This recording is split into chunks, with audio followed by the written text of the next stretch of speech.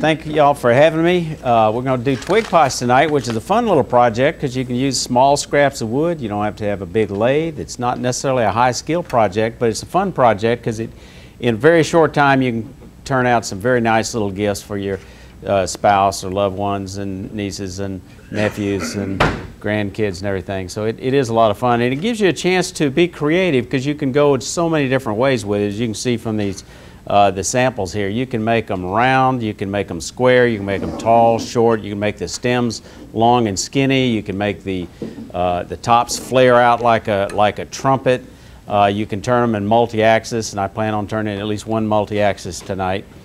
And you can burn them, scorch them, dye them, put beads on it, put Zentangle on them. You can put patinating wax on it. That's colored wax for those of y'all who don't use a lot of wax.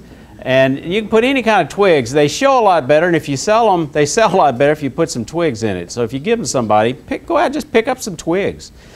Twigs tend to work better than weeds because sometimes the weeds, they're green, they might have some nice colored flowers, but then the next day they're going to be all droopy and dried. So sometimes you're better off with something that won't dry out and get droopy on you and look ugly. But they display a lot better if you put something in them, if you're giving them to somebody or you're setting them up to sell. So let's go ahead and get started. If you have any questions at any time, don't hesitate to ask. The first thing we're going to do, we're going to start with a small block of wood. You know, the size is somewhat irrelevant. This is about 3 by 3. Generally, they're a little bit taller than they are fatter, but it doesn't make a lot of difference. You can mark the centers any number of different ways. I don't always have nice squared lumber, you know, so you can't always go from corner to corner like that. You have to use a little different technique, but this technique seems to work pretty well if you just brace your fingers and draw a smaller square. Don't move the finger position, and then even when you get to an odd size a little bit, you can kind of judge it a little bit. And what that winds up giving you, you don't have to color the thing all the way if it drops off. It gives you a smaller target to shoot for, to mark the center, and that's all you're interested in doing. And when you finish, it's going to be round anyway, so if it's off a little bit, it just doesn't make a whole lot of difference. Unless it's an expensive exotic wood that you don't want to waste a bit. I'm using a steb center. That's the one that's got a lot of little teeth in it. I think they sell these here. They're nice in that they act somewhat as a safety center. I put a hole in here with an awl. This thing is no longer spring-loaded because the thing came loose, and that's the one thing about the cheaper ones. They've got the nice Sorby ones here too, and you do get what you pay for. If you ever look at those things and say, well, the Sorby ones, you know, like $65 or $70, and these other ones are less than $20, they aren't the same. I haven't heard complaints from anybody with the Sorby one with that point eventually coming loose, and it took about 3 years before that happened to me, but eventually it will happen on the cheaper ones. So first thing we're going to do, put this thing between centers, get a little bit of tension on it. Make sure you turn the thing that it's not going to knock, and if somebody would remind me when I do the multi-axis, put on a face shield, but otherwise I'll just use the glasses until then. So you put the tool rest as close as possible, maybe a 1/4 inch gap. You're going to have it a little bit below center. The trick is not where the tool rest is as much as where the cutting edge is, because you want the cutting edge to be at or slightly below center. And we can get the speed up a little bit here. And then what I tell people, when you're roughing something, it's a little bit like cutting bananas for your cereal. You want to cut them, you don't want to cut your finger. But on the other hand, you know, you're not getting points for style. You want to get it done just as quickly as possible. Sometimes I shouldn't talk when I'm roughing, or I wind up with a mouthful of this stuff. Now when you rough it, you always start a little bit away from the edge. You don't ever come into the edge when you're roughing, ever, because if you come in like this, you're liable to catch a corner of that thing, and there's liable to be a crack or something, and you wind up tearing a big splinter out, which is not a good thing. So you might be going this way, but once you get down to near this end, you're going to change the directions for that last 3/4 inch or so and go in the other direction. Always come off the end like that, and then catch it onto the wood.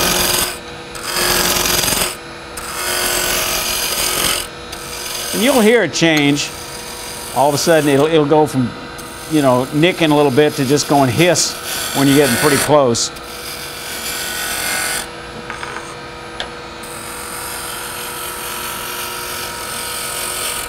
Okay.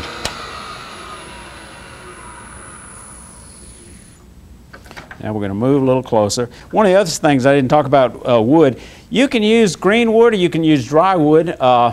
Green wood is actually a little better. Doesn't have to be perfectly dry, but if it's sopping wet green, there's a chance you'll get some cracks, and then maybe that fits in with your design. It's like that. I got a natural edge here I'm going to be doing later, but the natural edge, if it's got a few cracks in it, that tends to look a little more natural when you got bark on something. It looks like a design feature as opposed to a flaw. So the next thing we're going to do is we're going to put a tenon on it to fit our chuck.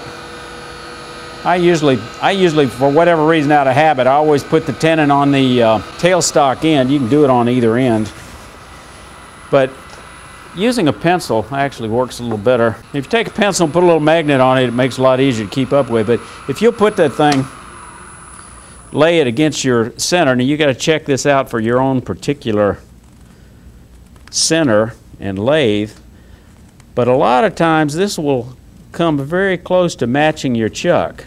Unfortunately, I can't see it because I've got anchor seal on this, so it's kind of absorbing it a little bit, and this is a little bit big because it's sticking up a little bit, but we know we'll get a little smaller than that and we'll be all right. Now, one thing I learned in this classroom here from Jimmy Clues, when you're doing a parting cut, you start off going straight in. Now, most people learn that you're supposed to scrape it like this. Well, that's true, but not when you start, because for a lot of woods, this wood's not so bad, but for a lot of woods, if you don't go straight in, you start scraping, you're going to wind up with a bunch of fraying here on the end, and you eliminate that fraying by going straight in until you slice those fibers, and then you drop the handle to start getting that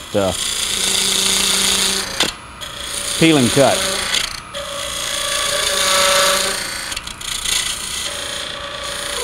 Now, the key is you match your profile to your particular chuck jaws.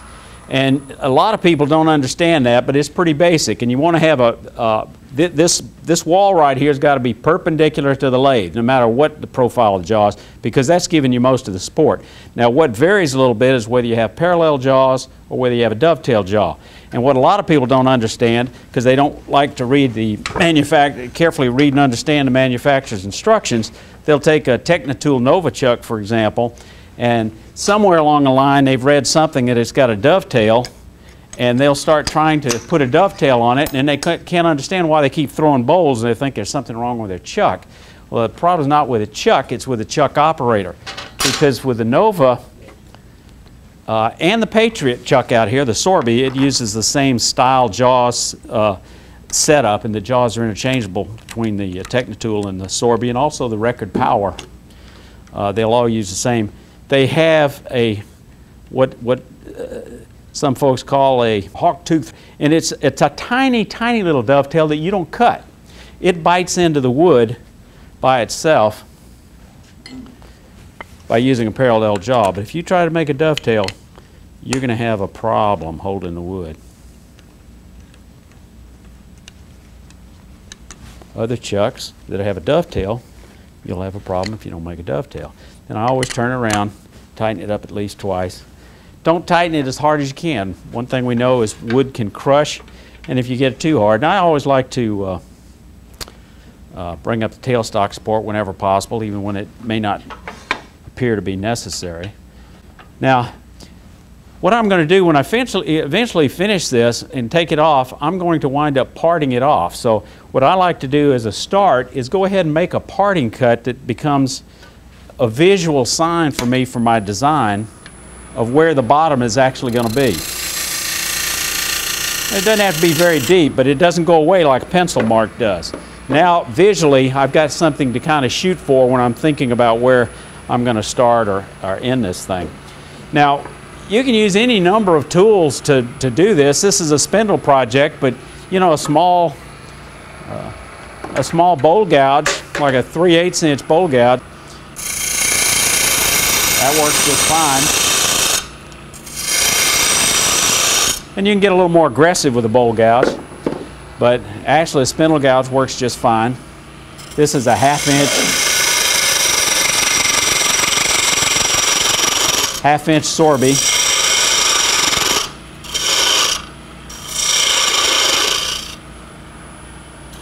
I find the 1/2 inch a little big for most spindle projects. I tend to use a 3/8 inch most of the time for most things. But for this, you're hogging a lot of wood. And you're leaning off the tool rest a little ways. So maybe a 1/2 inch is a little better.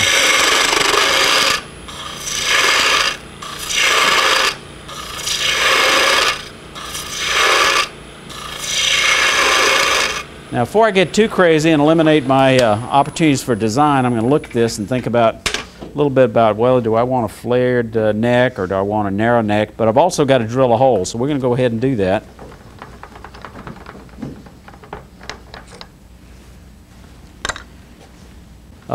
So you use a Jacob's chuck. I like one that doesn't have the wrench, because I tend to lose the wrench, and this is a pretty nice one, works out well. You can drill a hole with different sizes. Actually, what I like best is 5/16. There's nothing magic about that.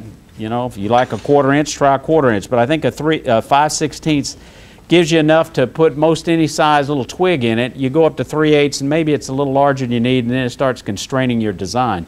Now, before I start drilling the hole, I tend to, when I'm going to drill, I tend to get a skew or a can opener, whatever you want to call it. You come in like this and just go to the center a little bit to make you a little tiny little divot to find the exact center. So when you do hit that thing where you drill, you're more likely to not go off center.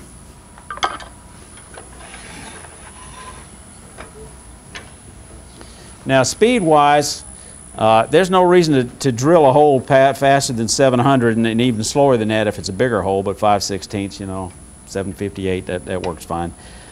Lock this thing down. I always keep my left hand on the Jacob's chuck. Not so important going in, but real important coming out. I like to go about 3 inches deep on this thing, or 3/8 inch from the bottom, whichever comes first.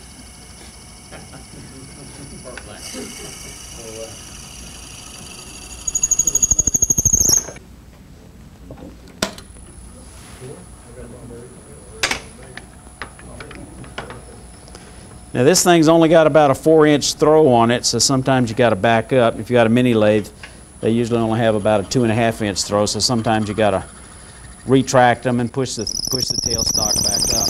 Now when it starts squealing like that, you need to be cautious. If it's green wood, you need to be especially cautious, because once it gets hot, it's like popcorn. That water will get so hot, almost turn to steam, and it will lock that thing up, you know, quicker than that.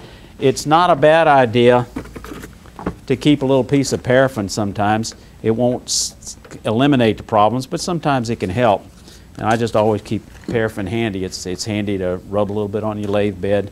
You can put a little bit against the spindle face here, and it'll prevent lockup with your chuck.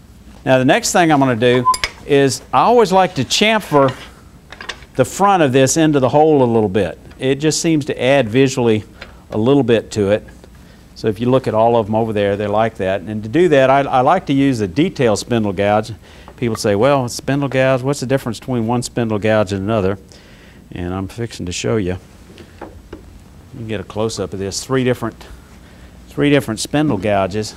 Both these on the left are Doug Thompson gouges. This is a standard gouge right here, this one, 3/8 inch. This is a detail gouge.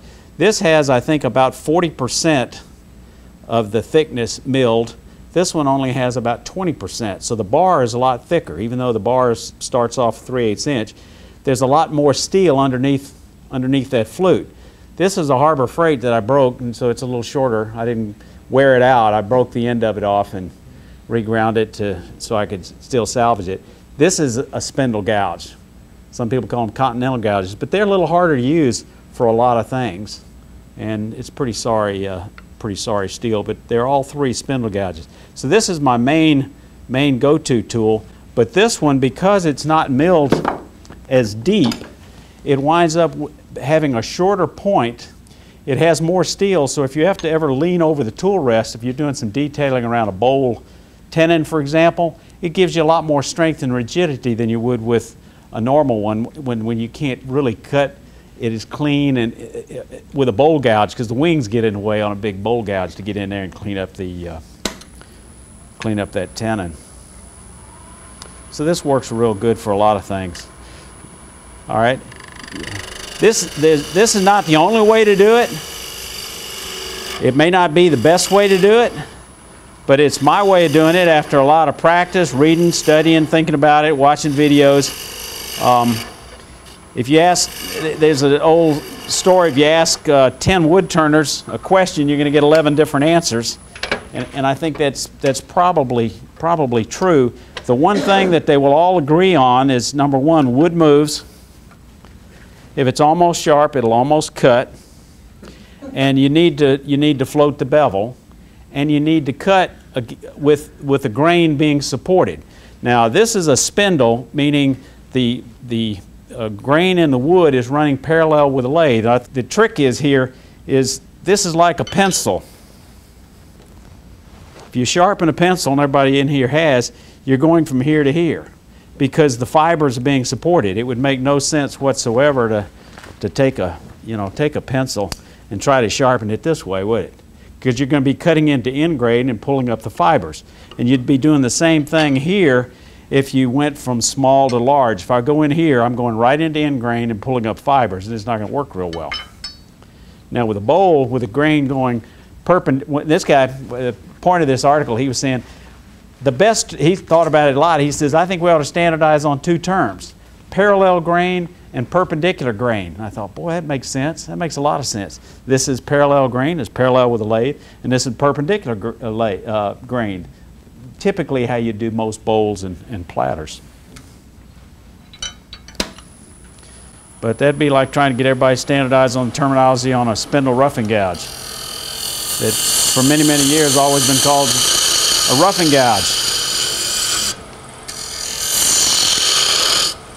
So I'm going downhill here, but now I want to come back in the other direction to the bottom of this cove for supported grain. And then I'm just making a cove, so I'm going to come up when I get to the bottom, come up through the middle, and then change the direction.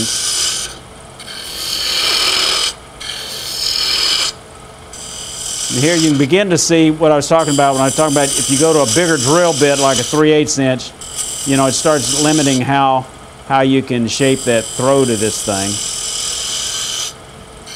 And the key on some of these things is continuous curves. Don't make anything straight. Just curve always looks better, a continuous curve. Don't curve and then hit a flat area. That doesn't work real well.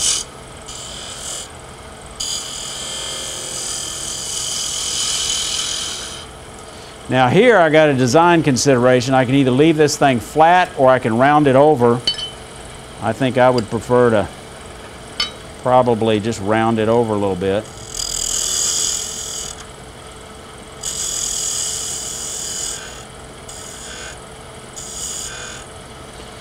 And then I don't like the sharp edge here, so I'm gonna round it over. So I'm gonna look for the middle, and basically I'm just turning a big bead where there's the center of the bead. So here's where most of the wood's going to come off. So here's where I start cutting first. Now, that seems pretty basic, but I've seen a lot of people that said, oh, I got to start cutting from here. And then they keep cutting from there, And every time they take this down some, they've taken the middle down some, and they wind up with just a much smaller turning. You eventually catch on to that when you've been turning a while, but sometimes it takes a bit of experience and learning to get there.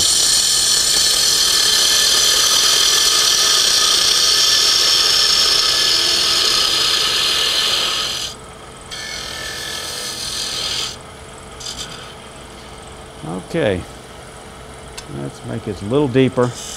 Deep coves are more dramatic in appearance. Now, I'm no artist. Never claimed to be an artist. Never had any art classes until, you know, I didn't get exposed to art until I got into wood turning. But a lot of it it can be learned. And some of us, you know, there's only so much we can learn, but I was talking about wood. One of the considerations of making these things is the form is important, because the form will be there long after the wood turns into a brown lump, because most wood is eventually going to oxidize and be brown. I'm going to use a thinner parting tool. This is one I made. This is 1/8 inch. And I bought this piece of high-speed steel off Amazon for less than $5. Put a handle on it, ground it, and I was off to the races.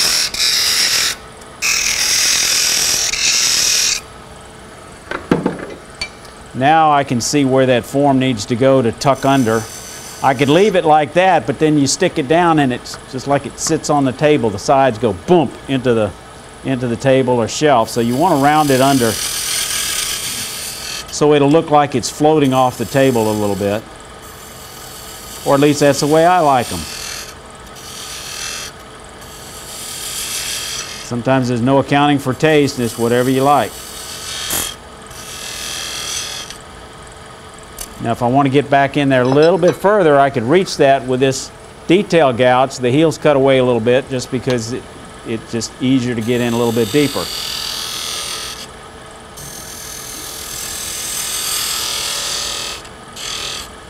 And we'll get rid of a little of this excess wood that's getting in the way.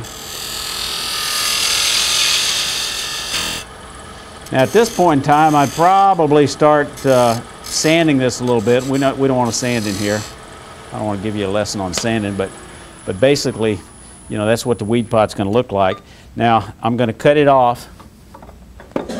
I've got a pencil mark on there. That could be hand sanded off. So I'm going to use a thin parting tool now, and to finish that part. When you part, you want to give yourself more than one width of the parting tool. So that's why I've started with 1/8 and I'm going down to a 1/16 of an inch. I've got a little bit of room. And you just kind of leapfrog on your cuts. Do a cut here, then do a cut next to it a little bit deeper. And I'm going to concave it in slightly so this will sit on the table. I don't like to part off at much below or much faster than about 11 or 1200. Just because I learned from experience, go faster than that, you're just generally asking for unnecessary trouble. It doesn't get you there any faster.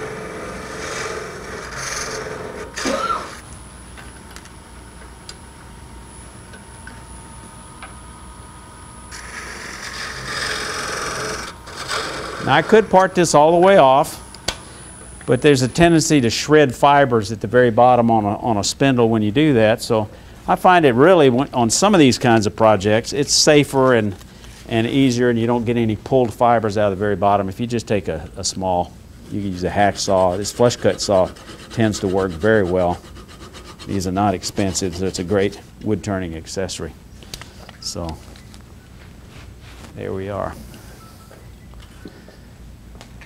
Now, the next one, we're going to do a multi-axis. All right, so I'm just going to eyeball what I think is the center on this thing. Then what I'm going to do is I'm going to draw a line. That's good. And then I'm going to back off of this center that I punched by maybe, I'm going to say, a ½ inch, maybe closer to 3/8, somewhere right about there.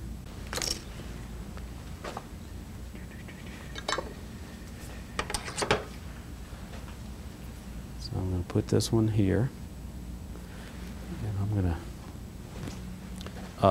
a center. I like to use a spring punch. These work real good for marking the center. If you don't have a center punch, and all works well also. Now all I want to do, I'm not going to mark the other end because it's hard to get that line drawn exactly parallel and all, but all I've really got to do is just bring this up and just get a feel for, okay, does it look parallel? When I move it, does it change axis too much in one direction? I like this center better on some things where you've got this ring. The one on the Nova, the point sticks out a little too far, but this keeps it from splitting.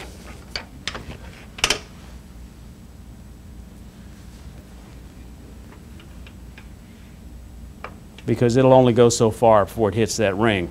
So I'm less likely to have an accidental blowout. And this is a very, very secure. Now it's going to vibrate, might vibrate a little bit. And you always make sure it's going to clear. Go to town, turn the speed back down. Slowly stand aside. Slowly speed it up a little bit. And I'll speed it up till it starts vibrating a little bit. And for this piece, you know, 1400 doesn't seem to be too bad. So I'm just going to... Now I don't know if the overhead camera is picking up that ghost image, but you can see where the solid wood is going to stay.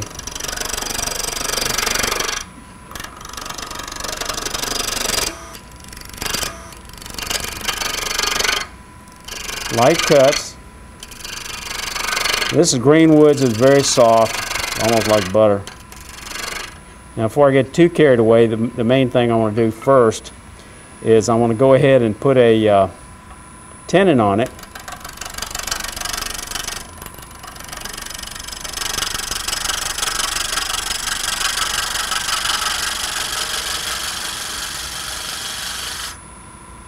And I'm going to use a smaller chuck to hold on to this tenon.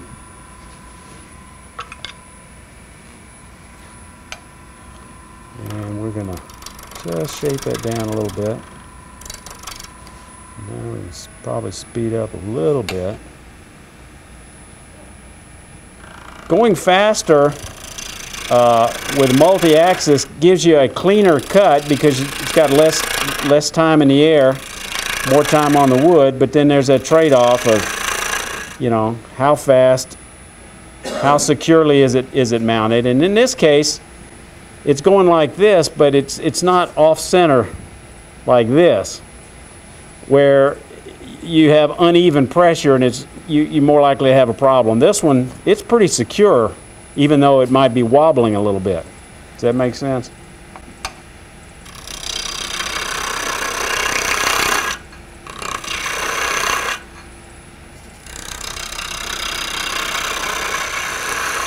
Now let's kind of stop and get a lay of the land here.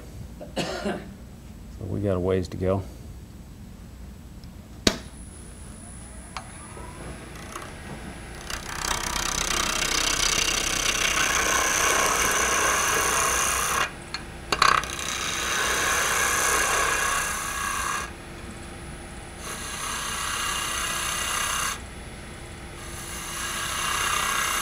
And just like before, I'm going to do a deep cove,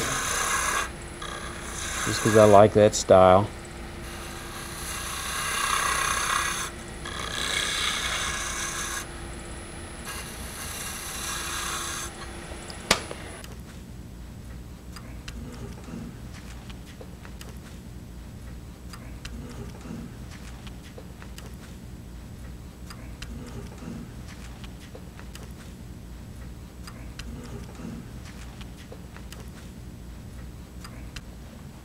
handouts are really for the guys that take notes. But it's whatever style you got. It's not what's right or wrong. It's whatever works for you. I'm just a note-taking kind of guy. So this is a 35 millimeter jaws, and this happens to be a Sorby set of jaws on a Technitool chuck. Like I say, they've got interchangeable hole fixture settings. Will all of the Sorby jaws fit on the Technitool? Yes. However, that said, if I was going to buy a set, this is before I knew the record power chuck, which has just come out and Craft Supply sells. It's got a 35 millimeter set that has the same style hawk tooth as this one. So you use a parallel tenon, and then this will bite in it. And I really like that design, and I would much prefer that on this smaller chuck. What's the Sorby? The Sorby's a dovetail, and generally you can get away with small stuff not making the dovetail. So I didn't put a whole lot of put any real attention into doing that.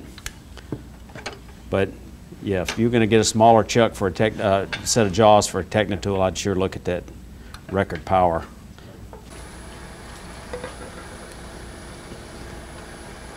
In this case, I'm just going to go ahead and flare this down a little bit instead of using the skew. See if I can't accomplish the same thing with this. Now, the fast way to drill these holes, if you were doing production mode, is to get you some hand-shaped drills like this. Just stick a drill bit in a handle. Just brace yourself and try to get it started in the center. And start with a small one, which is less likely. I find I've had better luck of it not getting off center. Then you can come back with a 5/16, and it'll tend to follow that hole pretty well. And it gets aggressive in jerking in until it gets to the bottom of that small hole.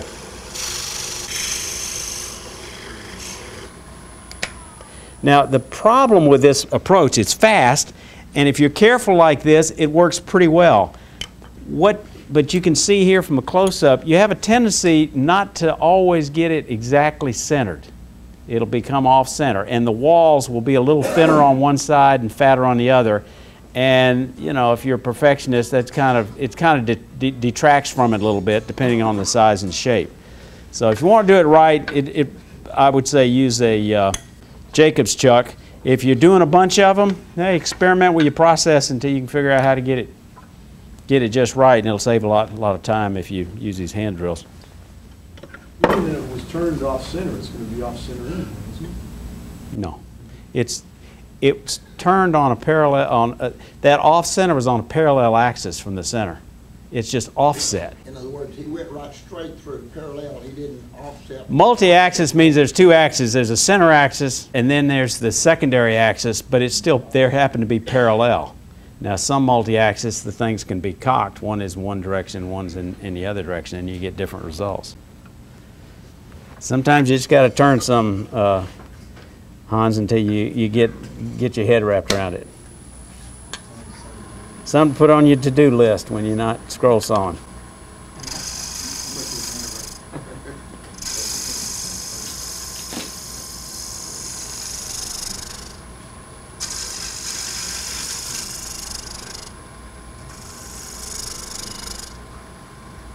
And then I like to just, kind of gently get it down in there. Now, the other thing you got to remember with multi-axis that's important, besides, vibration and having it centered, you got to sand it before you change the axes, because you're not coming back. And if you don't sand it on the lathe, it's a real bear to sand it off the lathe. So this is where I would sand this part, and we'll finish the base and sand this part, because we're never coming back to the center. We'd finish with it right here. Now, I did not put a part on this like I should have to kind of see where I'm going. Now, so I'm going to mark the bottom carefully because it's hitting air.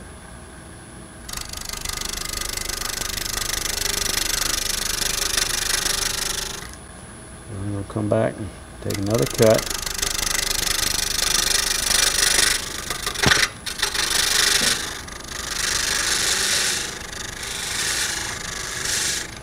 Now I can see where the bottom is.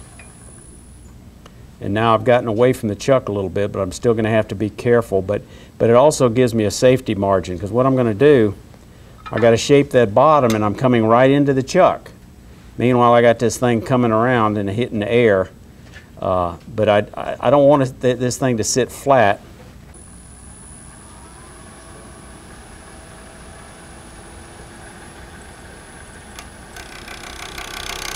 So I'm carefully watching the ghost image.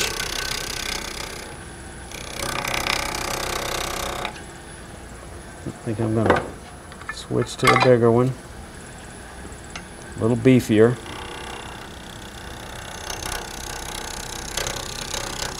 Again, riding the bevel, slowly.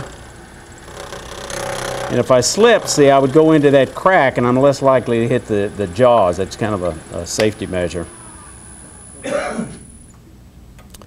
And that looks about right. I could be a little more aggressive. If I come up here a little further, I'm going to have less bark here. I'm going to opt for just having that part there and it being kind of flat here. So the next thing we do is go ahead and part it off.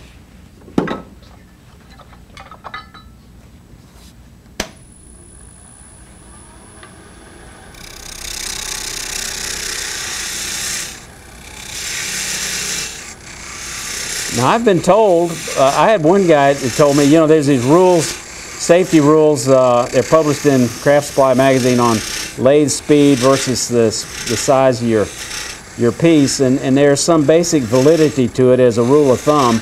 One guy commented, the video I had where I discussed that topic, he said, well, if you go below 1,000 and it comes off the lathe, it'll just drop down. And I'm thinking, yeah, sure, if it's small. This would probably pretty much drop down at 1,000. But if you got a platter, the speed is the same, but the miles per hour, the further you out you get, it really starts going. And if you have a piece fly off, it ain't going straight down. It could go anywhere. So we're going to go ahead and take that flush cut saw again. Discretion is the better part of valor. And just saw that thing off.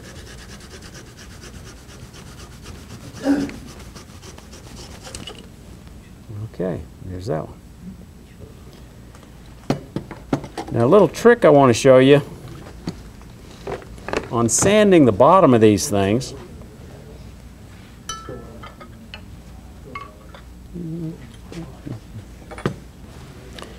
Is if you go to your drill press, if you got a drill press, it works real well. You take your little sanding mandrel and put it up in the drill press.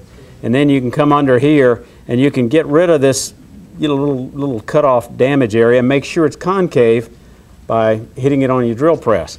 But if you don't have a drill press or you're demonstrating, you know, you can do it on a lathe, because this is just a horizontal boring machine, right? Now, you'll notice for this Jacob's chuck, it is not threaded for a drawbar. Generally, you would avoid using one in your headstock without a drawbar. But it's clean, there's no dings on it, it's got a nice fit. Plus, I'm going to be very careful to always have pressure going into the headstock, and I'm not going to give it a whole lot of chance to come work its way loose and come flying off. Now, I've made these mandrels, and I'm using a 1/4 inch rod coupler, and that way it can go right in there. And it makes it real easy for quick changing these things, because you just thread them in and out into that coupler. So we just take this right here, and so you can come along that edge like this and just keep rotating it on the center, and you can make sure that you remove any damage you had. Plus, in addition, you make sure you tend to have a concave bottom on the thing, so it will in fact sit flat. We still got some time left. Let's turn to another one.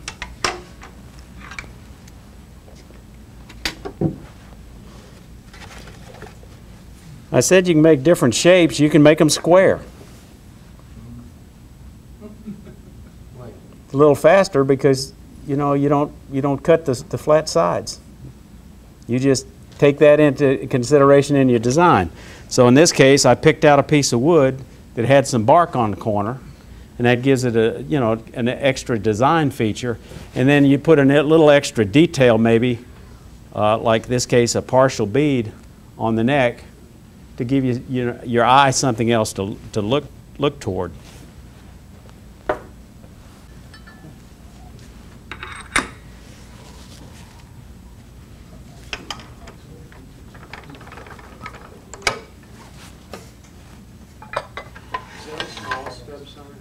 Yes, this is a, I think they call it a 3/8, but I'm not sure. It's probably closer to a half. Sometimes they measure, some places they measure where the teeth are, others they measure the outside. Most of them I think say where the teeth are, but they're actually larger where the teeth are. So I think this may be 3/8 inch on the teeth and a 1/2 inch. This is made by Powermatic or Jet. They're hard to find by them, but they were pretty reasonably priced when I got it. But it was also a special, so I don't know whether they dropped that product or what. But there's other people who sell small ones. I don't have it quite parallel, but probably ought to tweak that just a little bit. Well, I think I made it worse. We'll let it go. The other thing, you don't crank this thing down as tight as you can. It's just got to be snug. And if you got a step center, what you got to do is just hold it, twist it a little bit, and see is it holding, and it doesn't spin freely. If it spins freely, maybe you're not tightening it enough, and the spring on this thing's so tight it's pushing the wood away. So just tight enough to hold it. So in this case, we're going to put a tenon on this end. So I'm going to start rounding this end off just a little bit, because the base is going to come down. Again, I'm watching that ghost image. Depending on the size of the wood, sometimes you don't get it perfectly round, because if you do, it might be too small to fit in your jaws. So you just get the edges knocked off on it before you start getting your parting tool to start putting that tenon on it. In this case, this one will mark a little easier than that other one. You can see it a little bit better. And it's a real handy way to understand exactly how to size it.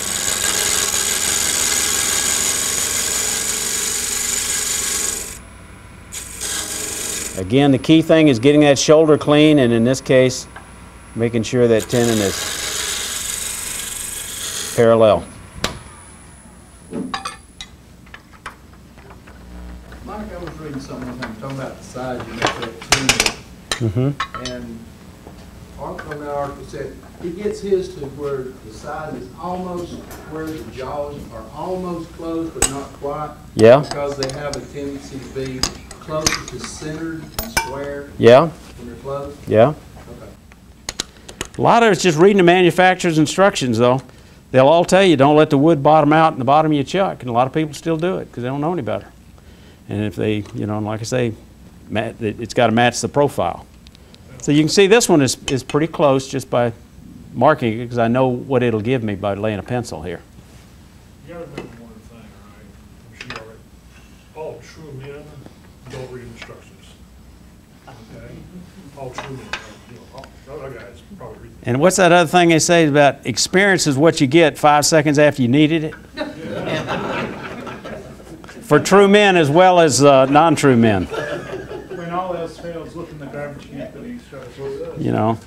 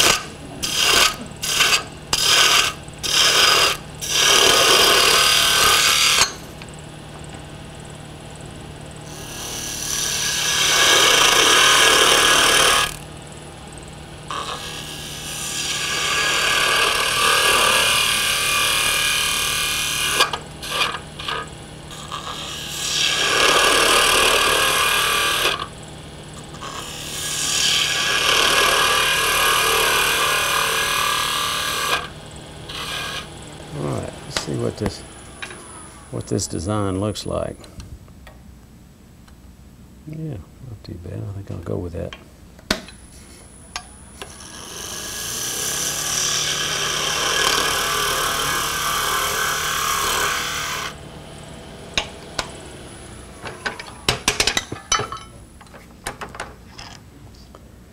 Since I've already got a starter hole, we're going to do the speed drilling.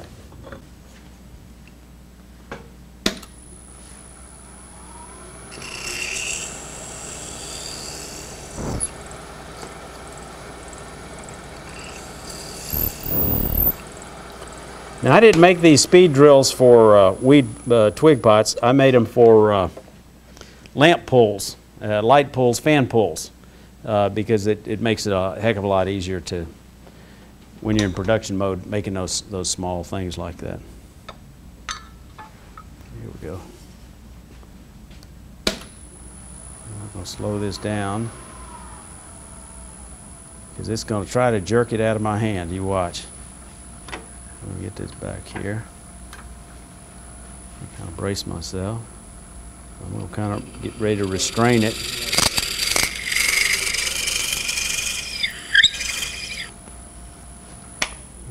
How deep? Okay. In this case, I can, instead of measuring it, I know I can go almost to the end of the flutes. And if you get a visual indicator, it's better than measuring, and you're less likely to make a mistake.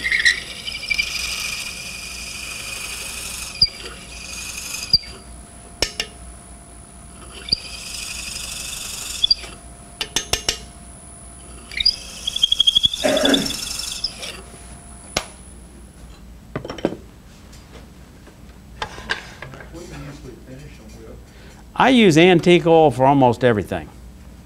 I just stumbled on that early. It's fast. It's easy. It's fast if you don't have to have it done tomorrow. It's fast that you slap oil on it. You wait 20. You know, I put it on the night before. Next morning, I put on a second coat, and after that, it's 24 hours between coats. If I don't want it too shiny, 2 coats is plenty. If I want it shiny, I can go up 3, 4, 5, 6 till I get the gloss, and then I put it on the Beal Buff system. And it's just real. It's goof proof. You don't have to worry about smelling up your shop with a spray. You can do it summer, winter, fall in your shop, and it doesn't smell too bad. It's just easy. And I like men wax. You can't get it at Home Depot. You can't get it at Lowe's. You can't get it at Walmart, but you can get it at the Ace Hardware store. And it's a real good, it's a good product. I mean, some people use Watco. Watco's getting harder to find, but it's a good product. Men wax antique oil. It comes in a red can, quart can. And if that particular Ace Hardware store is not carrying it, they'll order it for you.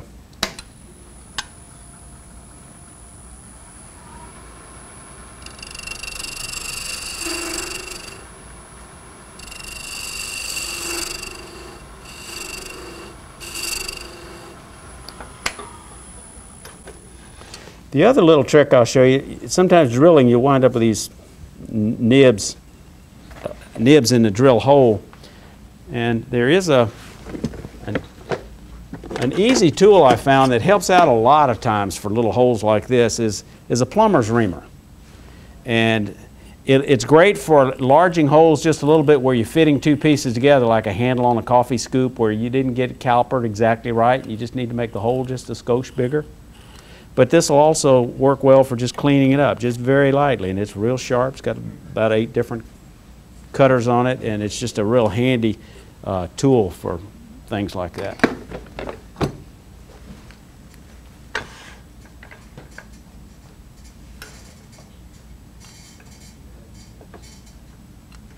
Now they come in, most common sizes are 1/2 inch. I would avoid a 1/2 inch when I would look around and try to get a 5/8 inch because that tends to be, I think, a more optimal size if you're fitting things together. It gives you a little more range to get up to 5/8 inch instead of stopping at a 1/2.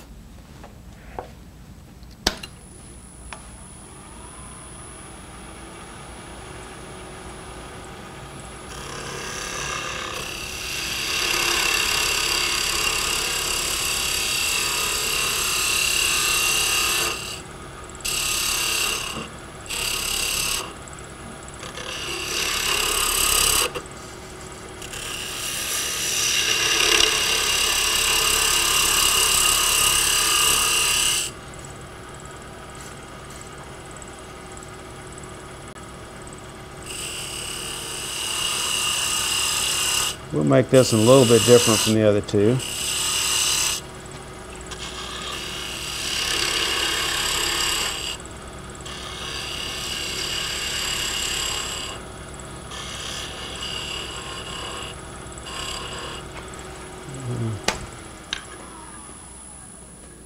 Look at the neck. I think I like the idea of putting a little feature at the very bottom. I'll mark it so I can see it. That's where I want it to go. And I'm just going to take my cheapy homemade parting tool.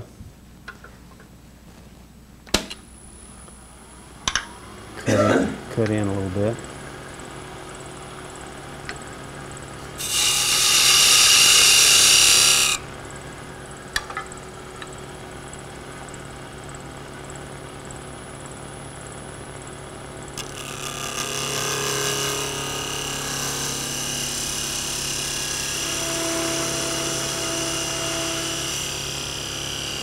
I'm going real slow, get as smooth a cut as I can since I'm not sanding this.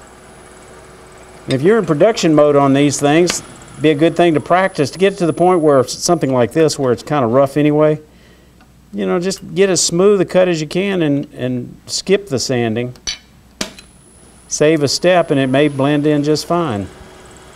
But what I can see though, I've got some pretty rough edges right here. That's got to be trimmed up.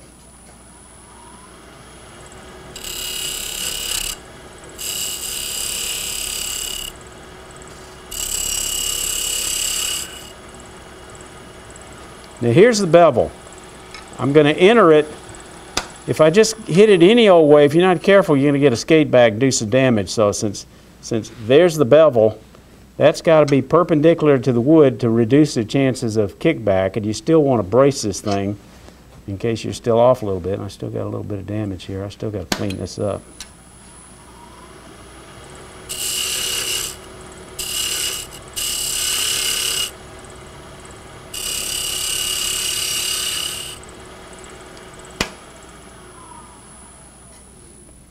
Okay, I got it cleaned up. And then we'll come over here, have it perpendicular, and then just start cutting into the cove.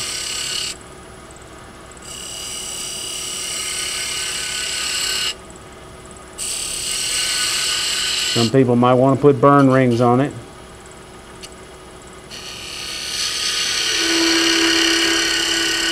Getting a little chatter, so I got to slow down, or turn the speed down, or sharpen my tool, or put some tailstock support on the piece.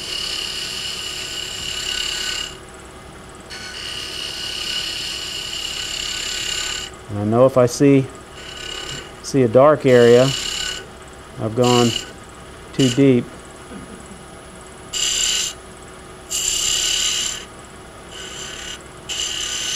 Okay. I kind of like that shape. All right, so again, just like last time, I didn't put a parting cut on it, but because it's got damage on the bottom from, or does it? Yeah, it's got a little indentation. I could have probably eliminated that on the front end if I'd put a tenon on this end, turned it around and concaved that end before I put the tenon on it, put it in here. The bottom would have been better, and then if I had it sized right, it wouldn't have left any damage on it, and this could have actually been the foot. So there's more than one way to do it. I think for this exercise, I'm just going to leave it. It's not worth the trouble of going through there and doing the parting. I think you can see where. Take it off with the sander? Yeah. I mean, it's just that little bitty hole. There's a little bit of damage. That's what I was saying. I could have concaved this on the lathe when I had that end, but I could do the same thing with an aggressive 80 grit to get rid of that little mark. For some people, it wouldn't matter. All I got to do is get rid of the pencil marks, and they'd think it's fine. But you know, so there we go. Oh, one little trick my mother-in-law taught me. If you're going out and getting some dried flowers, that if you use hairspray, I don't know if they even use that stuff anymore, but if you use a aerosol hairspray, it almost acts as a protective coat, almost like putting a coat of shellac or lacquer on it. So that's an option. And I think that's about all the tricks I had. Thank you very much for having me.